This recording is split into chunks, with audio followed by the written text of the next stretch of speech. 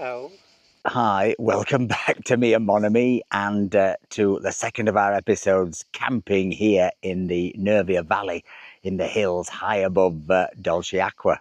And today we've got a treat for you because as well as taking a look around this house and hearing from Christian just exactly what he's going to try and do to this place over the next few years in terms of solar power, etc., etc., we're also going to take you down into Dolce Aqua. We're then going to hopefully take you for lunch and, well, we might even squeeze in a swim and all that. And we'll be putting Elton through his paces up and down these mountains in, well, extreme heat. I mean, you'd expect nothing less.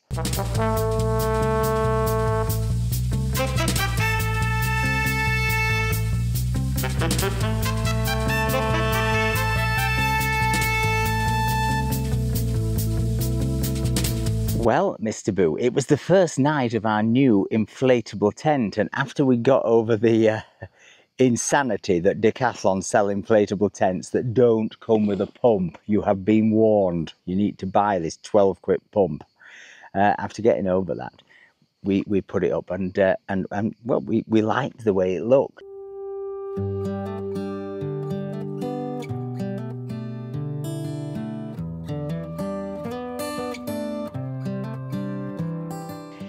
But did you sleep better? Oh my God, I slept so much better than our other tent. And was this to do with the new mattresses, the bigger tent? I think it was both, because it's having more space just above and to the sides, like in our own bedrooms, but the mattress We had separate wings. Mattress was so comfortable and didn't squeak and move and wobble and bobble No, like a waterbed. all we could hear was the twit-to-woo of the owl. And I think Tamsin and Christian stayed up later as they were watching meteor storms, but I was in bed by 12. But no, I slept great as well. I slept straight through to 5 when when nature called. And and boy, is there some nature and some bugs here. We are covered in bug spray, and our flex-tailed insect repellent is on full pelt, etc., etc. But I slept till 5. Then nature called, and then I went back to sleep until about 7. So it was great. We don't feel jet lagged. No. So far, we absolutely love this tent, and it does seem to be keeping off the heat. And unbelievably, I mean, Villefranche has been so hot this last 2 weeks. It was actually cool enough in there. I had to put a sheet over me. I got a bit of cramp in my left foot.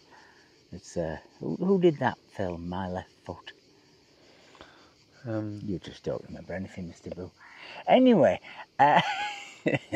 yep. But that was a big improvement. So we'll have to see how we get on today when this thing sits here under the full sun. But it's meant to have sun repelling properties. But we'll see when we come back just how hot it is. But it certainly has good ventilation. It feels a lot more organised, and it feels like progress. The only problem we still have is just trying to get all that stuff on Elton. And these chairs had to come with Tamsin. There's no way we could put these chairs on with all that, so I don't quite know what we do. And no, before you say it, Elton cannot pull a trailer. He's a light quadricycle. It's illegal. Anyway, let's get on and do some exploration and well, find out more about this property and what it costs and what they're hoping to do to it over the next few years, because it's quite a project. This is as good a day as any to start the rebuilding of life. Well, before we go any further, just want to tell you about something we've discovered in the last few weeks. It's holy water. No, it's not. It's Holy Drinks, because a company called Holy Drinks sent us these wonderful sachet drinks. And, well, we never had anything like them. We often, because me and Mr. Boo, you know, we're very healthy and fit, and we swim a lot, and we go to the gymnasium and things like that. We're often using, you know, rehydration drinks, energy drinks, but, you know, quite often they're bad for you. They're full of sugar. Basically, all the exercise that you've done is cancelled out by all the calories you immediately drink afterwards. But these rehydration sachets, these iced tea sachets, these, what's the other one? Energy drinks, they literally are very low calorie. I think they're under 20 calories. They've got no artificial colourings, they've got no caffeine, they've got none of the bad stuff that you associate with energy drinks. But I tell you what, they really work. In fact, they really work so much that giant box that they sent us, we're down to about 5 left. And they come in all kinds of weird and wacky flavours. What's your favourite, Mr. Bill? This one, watermelon whale. Watermelon whale. And really, all you have to do is put the sachet in that shaker that Mr. Boo is exercising on, and fill it up with water. That's water to you posh people. Shake it, give it a good shake, and away you go. Let me have a taste. That's What's yum. that one? That's watermelon whale. That is really, really nice. Anyway, you won't be surprised to know that we've got a special offer on it. Check it out down below. What's the special offer? £5 off your first order? And 10% after that? 10% after that. I probably got it the wrong way around. But anyway, it'll say at the bottom of the screen, check out Holy Drinks. They're good for you and they're good for the planet. So where are you headed now, Mr. Boo? We're headed down the scary path into Dolce Aqua. Oh, well, I'm going to stay here and do some male bonding with Christian and discover all the secrets of this house and property. Land. Boy stuff. Boy stuff, man carved stuff. Bye, gang. The roads that lay open are many. Tim, what are you doing here? Well, Come on in. I've come from Architectural Digest Oh, to look at your dream home. welcome to Casa Justina. Casa Justina. Yes. Now, tell us, I mean, so the viewers have got some context. You've lived in France for sort of what, how long, 20 years-ish? Yeah, almost. Yeah. And so this is not somewhere you've bought to come from Britain to start a new life. This is a sort of second home-ish. Yeah, well, I mean, we just thought that when the kids get a little older, if you want to hang out with them, I know not everybody does, you have to have somewhere to go as a family, you know, so they can bring their friends and then bring their partners way later on. Yeah, because you live in an apartment. It's a nice apartment, but, you know, property prices in France are so high, you couldn't afford a big house, could you? It's not, you know. Yeah, no, there's no way we could afford. I mean, anything housey where we live is upwards of $1.5 million. Yeah, so exactly. it just isn't happening. So yeah, we were motivated basically to have somewhere, because holiday time and stuff like that is you know, it's a place that has competition for other things. So we want to have a nice place for us all to go, so that the kids would be interested and actually just like a place to hang out. Yeah. Is it working? Yes, for the most part.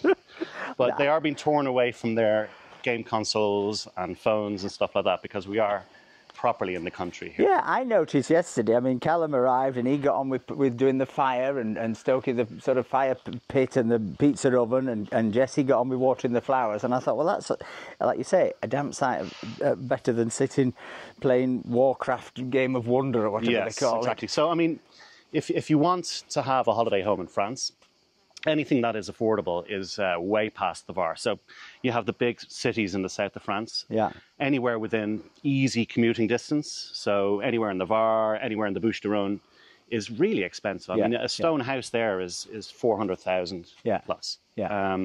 Yeah, and so we are going to tell everyone at the end of this video what you actually pay it for this, because it's intriguing. But So why Italy? I mean, obviously, as you say, the cost was less. It's close enough, isn't it, to France? You know, you can get here in a proper car in how long in your Berlingo? Yeah, so in a car, it's an hour on the button. Right. From door to door, right. Which is great. It means you can come here if there's an emergency, you can go home if there's an emergency, and it's not a bind to come to the place. And you do get, I mean, I love it every time we come over the border. There is just such a different feel to Italy as to France. It's not necessarily better. So it's you really feel like you're on holiday, because suddenly everything is different. The food, the people's attitude, the language, everything is, it's a completely different vibe to the countryside in France. Yeah. Strangely. So, so that was, Tamsin took a bit of convincing. She really wanted to be in Italy, in France, but we came to Dolce Aqua one time for lunch, and that was that. She was kind of smitten.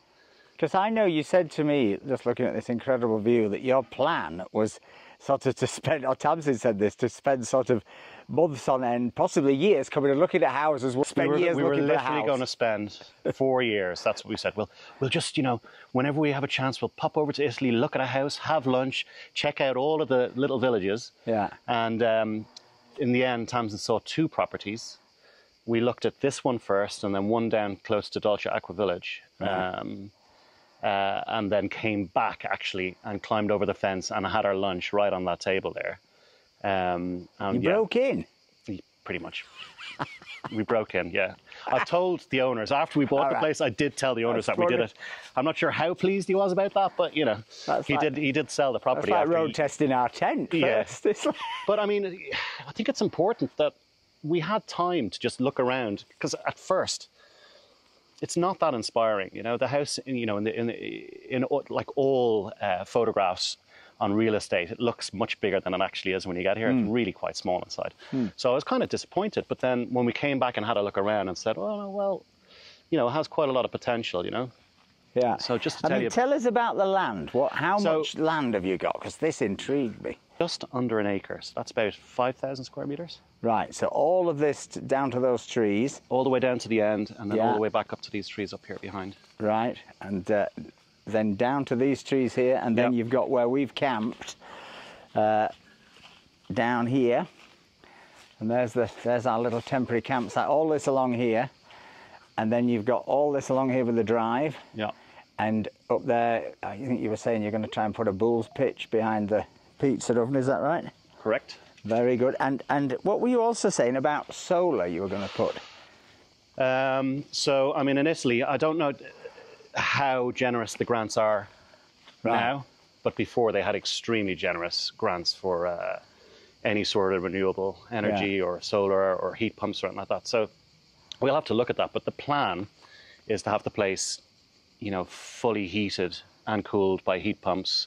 You know, if we do manage to do a pool, maybe that'll be heated by a heat pump, and then we're going to run it off solar and have an engineering space around the back with batteries. Right. I mean, this is a dream solar farm. Really, I mean, the sun comes right over and then sets right over the other side there. So, it doesn't get any better. No, really. it's perfect. And not only are you thinking of solar, but you were saying to me an amazing thing, that all your water here is free. Yes. So, as I said, the previous owners were growing, I mean, a huge amount of flowers behind the house here. Right. And so they dug a well going down 200 meters, which is pretty deep. Yeah. So all of our water, just basically we flip a switch, it fills a massive cistern in the back. I think it's a 30,000 litre cistern.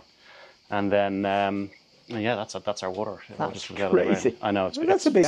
So I mean, if we do it right with batteries, solar, and the well, I mean, we could have this place completely off grid.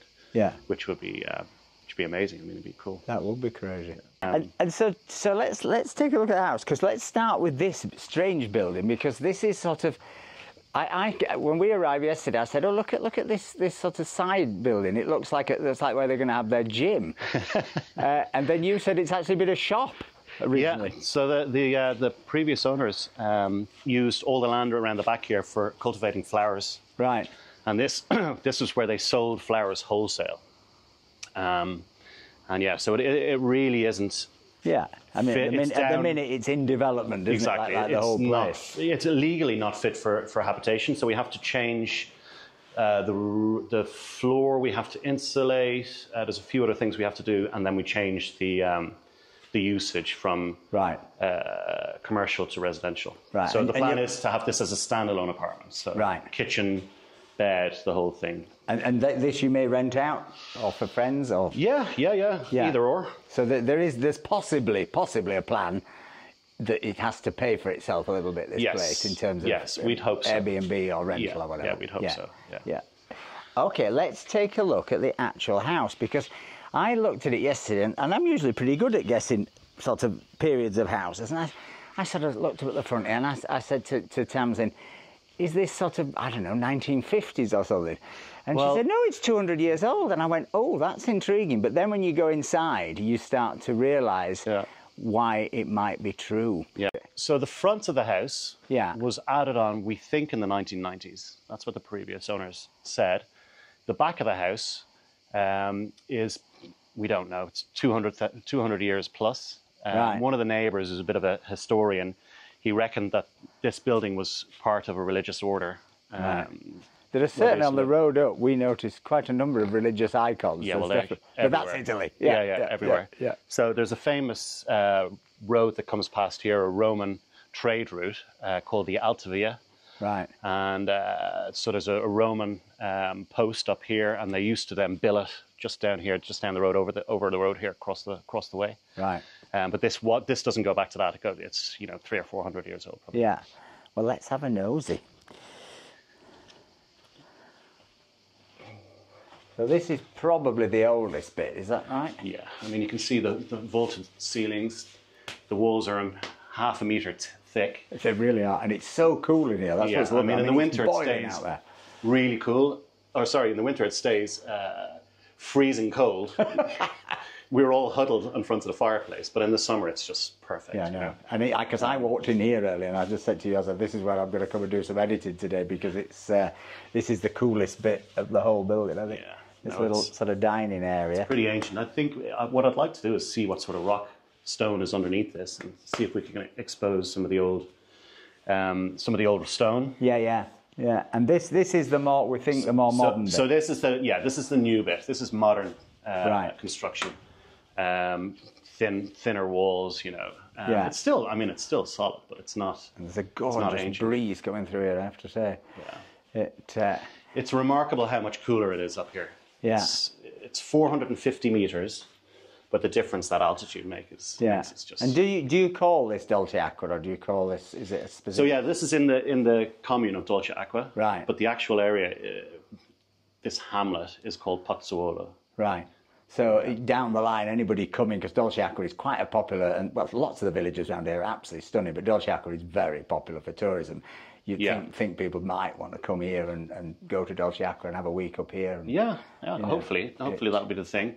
And, Airbnb and stuff gets a bad press for taking up family housing and stuff like that, but this place was empty for 7 years. It's not like anybody was rushing to live up here.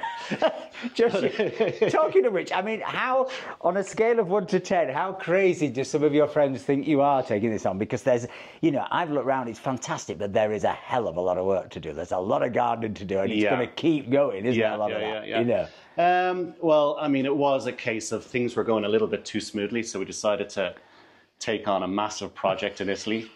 I mean, completely daft. So, but people's reactions ranged from "What are you doing, you nutters?" to "What a fantastic idea." Yeah. And I think a lot of that depended on whether they wanted to come and stay. So the ones that wanted we said it was marvelous. Exactly. The ones that wanted to come and stay were like, "Oh, that's a brilliant idea. Here, spend all of your money." But when we first came to this Nervian Valley, I think 2 or 3 years ago, camping, we instantly said, if we could afford to buy anywhere, it would be here, because we just love the vibe, we love the proximity to where we actually live, and it's affordable. Yeah, no, it is. So can we nosy upstairs, as they say? Well, we do have one sleeping child, a sleeping teenager. Oh, we better must not be tiptoe. Must not be disturbed. How many bedrooms have you got? 2 bedrooms. And a big family bathroom in here. So this is the family bathroom with slightly vintage decor, but I mean, I quite love these. Though, for keeping these are great. Look at the sink. Keeping your bowls cold. So I mean, the thing of it is that the place is completely dry. It's completely serviceable. Yeah. It hasn't got any problems. The roof looks good. Yeah. So, I mean, you could buy a wreck, but this place, pretty much, we just, wandered around the countryside with our trailer, finding free pieces of furniture and stuffing them in the trailer and then dropping them off here. I mean, towing them with your e-Belingo as well. Yes, I have, yeah. with varying degrees of success. Good buzzy net, I think that's wise. There's a fantastic website called Le Bon Coin. Yeah. And you can just find the most amazing stuff. I mean, this is just absolutely, it's probably the most beautiful piece of furniture we own, and I think we got it for like €50. No, I mean the place out, Trock out towards Trinity, that second-hand place. There are so many this, you know, and they're 70, 80, 90 euros. Nobody wants that brown furniture, and crazy. it's beautiful. It's crazy. And it's I mean, really this, well made. this is particularly pretty. But the guy had a shop in Saint Jean, and his grandkids were selling it after he passed, because they had so much of this stuff. He made it all himself. Yeah, it's just very out with young French, and so it gets you can get it for nixty. And here we have the loggia. Look at this terrace. So this is very common in you know, in houses in this area, is that they have an upstairs kind of sitting area outside. I think probably just to get an extra bedroom, we're going to block this in, right? Because we don't really use it the way it's intended for. But that's your view in the morning. It's not bad, is it? It's not bad. We woke up to that this morning. It was very, very lovely. So the big question is, I mean, how much did this place cost? Because, you know, I came and I looked at it, and let's say I'm used to the sort of French prices and even British prices, to be honest, thinking, my God, this is, you know, £750,000 or something, or just because of the land and the position and everything else. It cost us all in all, I think it was $245.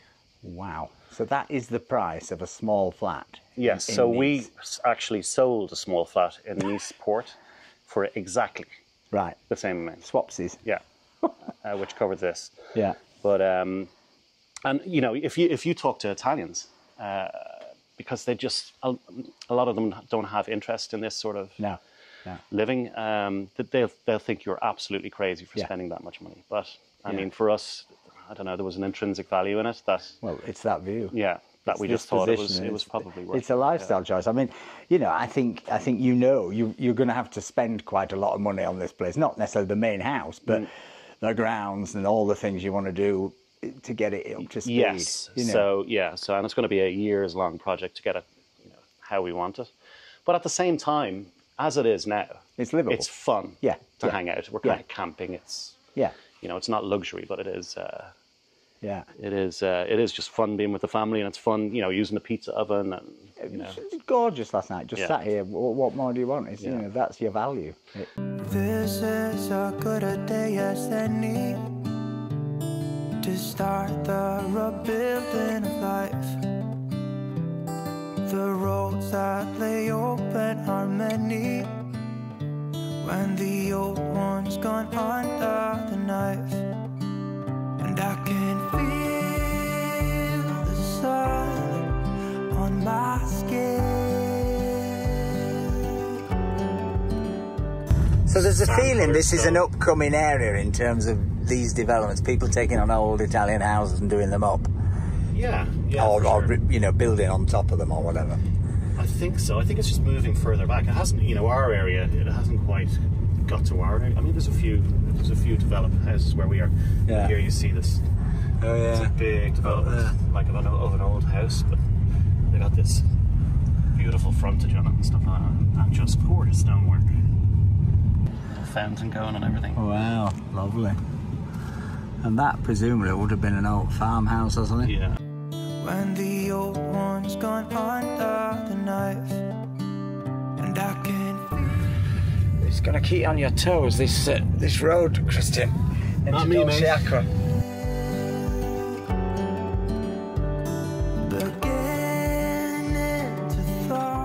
Man in the road.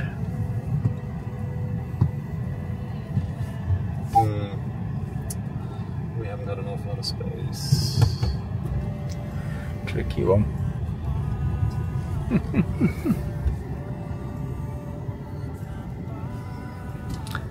There's Dolce Aqua, laid out like a carpet.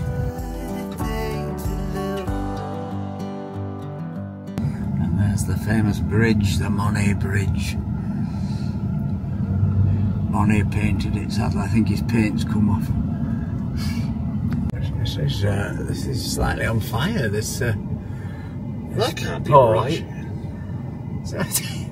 It's going to catch fire. Why is he smoking that much? I don't know. That's surreal. What's he running it on? Cooking oil. Oh my God. Maybe this has to heat up. Jesus. E poi un cappuccino.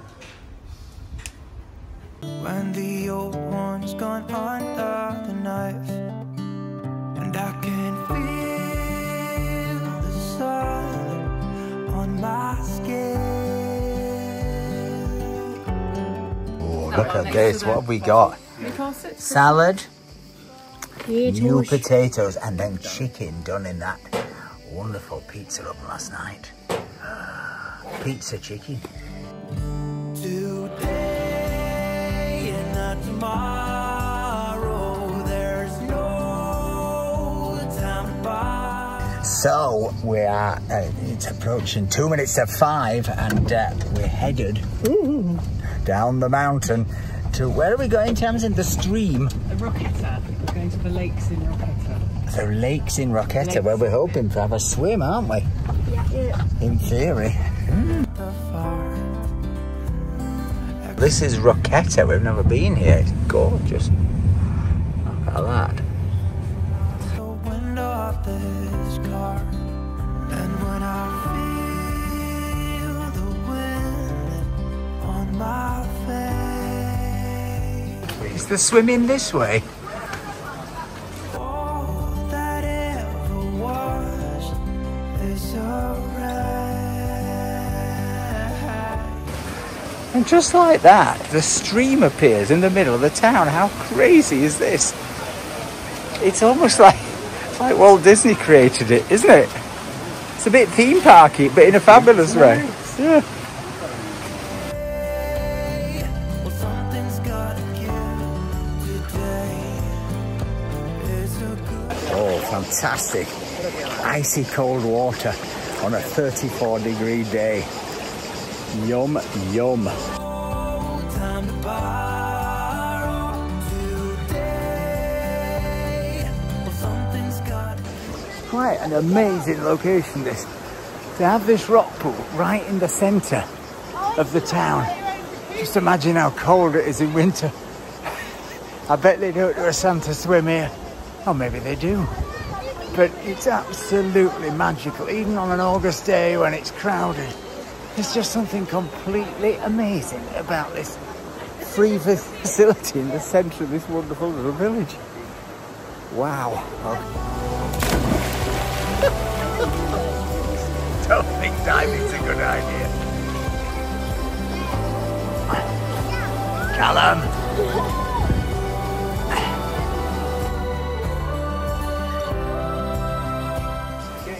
Mr. Boo's very apprehensive to get in. He's slow to get in. He's not good with cold water. He takes it. He doesn't go with that thing of just getting fast. today. It's a good day today.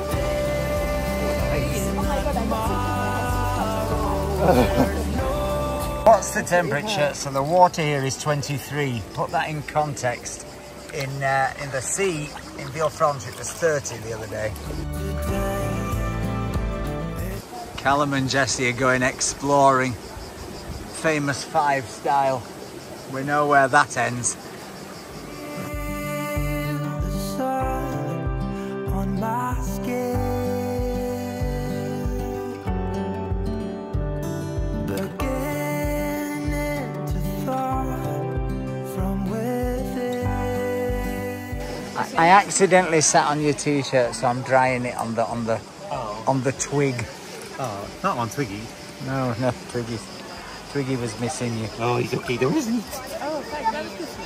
Oh, well, next time. Ready.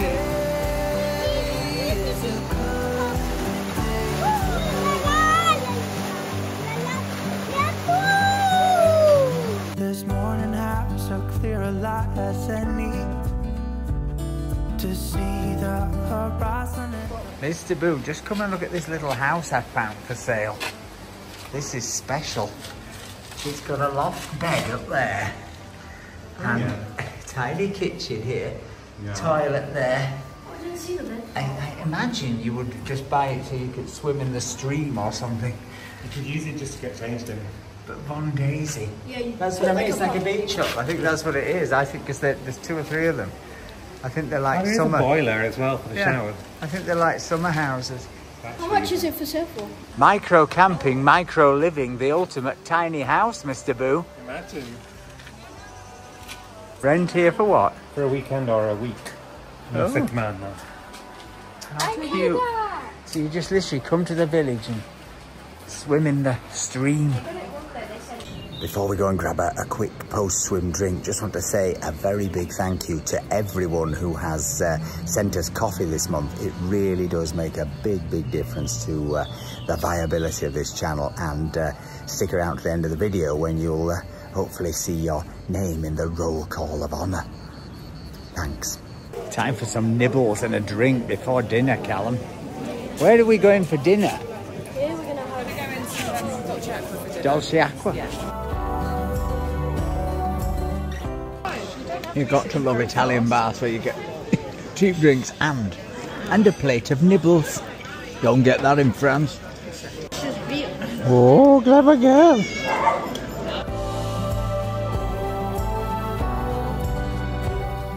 Where are we going now, Mr. Boo?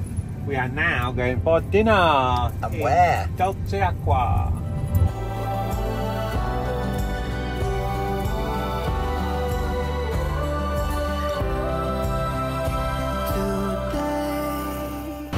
So it's a very simple menu, this. Pasta and ravioli, but what do you do? You choose your pasta or your pasta shape, and then you choose your sauce. Oh, so it's like mix your own pasta dish. Fabulous. Oh, wow, that looks amazing. What's that? This is oh, no, that's just on the yeah. Charlie. This looks amazing as well. This is rabbit gnocchi, I think. What have you got? I've got violet gnocchi. Violet gnocchi? Violet gnocchi. Violet Carson gnocchi? Violet Carson gnocchi with 4 cheese sauce. Violet Carson gnocchi with 4 cheese sauce. Do you remember Violet Carson in Coronation Street? And Minnie Caldwell, them were the days. In the snug, I think she died. The robes. Is it nice? Sorry, I got carried away. Delicioso. Delicioso. Well, it might be very busy and quite touristy at this day in August, but it's still magnificent at night. Just look at that.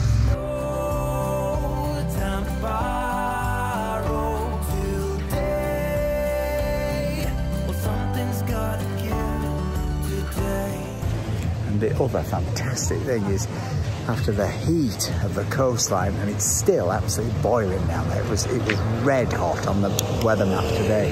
You know, here now is perfectly livable with. It's a lovely summer's evening rather than an oppressive, sweaty coastal evening. Just saying. We're in the B-Charge app, which is just over the bridge by the Old Town. This is new. This wasn't here last time we were here. Or if it was, we didn't find it. B-Charge, download the app. Get in the e-Bolingo. Back up to the ranch, back up to the base station in our tent in base station of Kilimanjaro.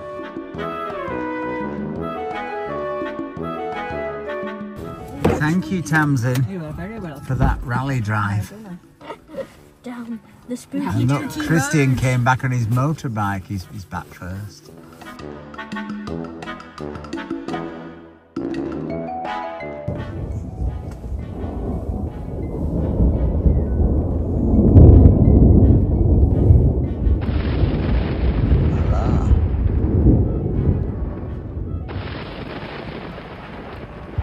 Here comes the rain.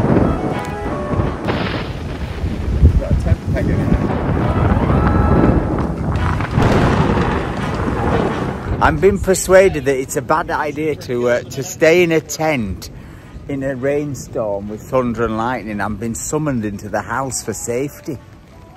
You think we should go? I think we should stay with the tent, or what if it blows away? Well, you stay in the tent. Yeah. I mean, you're going to be safe. Oh, okay. Oh my, look at this. Oh, Twiggy, Mr. Boo.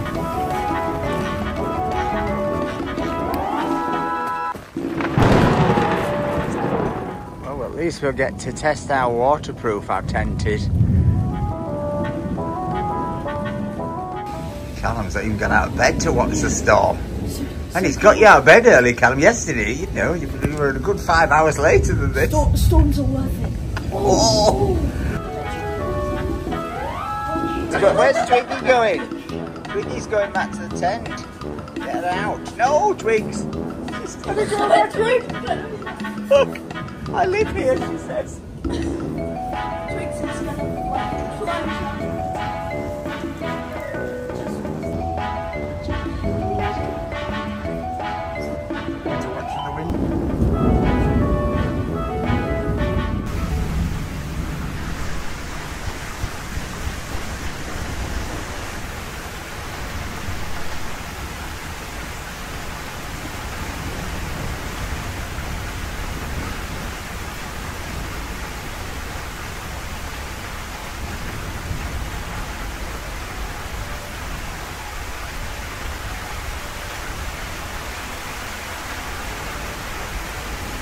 Let's go and check the tent, Mr. Well, it's quite gone away, but and then we've got to check the car because I think if we can get the keys, because I think it'll have rained in.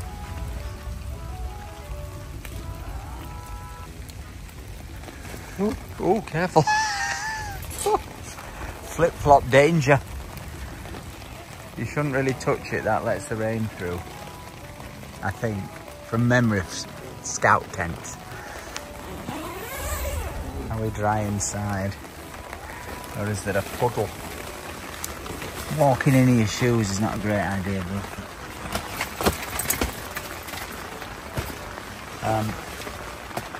Well, there's no rain on this floor. What about the bedrooms? Have you got a wet bed, Mr. Boot? No. I think we're dry, don't you? You dry? I'm just checking the perimeters with the tug dog. Yeah, we're dry.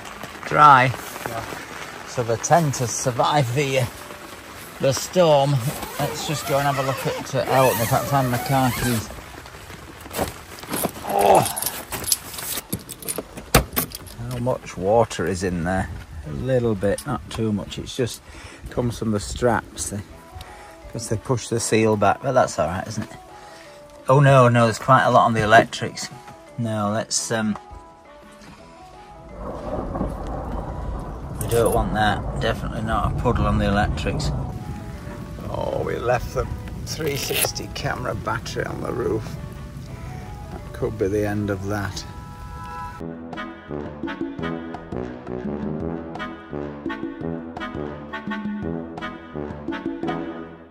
It's quite unbelievable. That's the third camping trip in a row in July and August where we managed to engineer a monumental storm. Well, I mean, we didn't engineer it. We don't have those kind of powers, do we, Mr. Boo? No.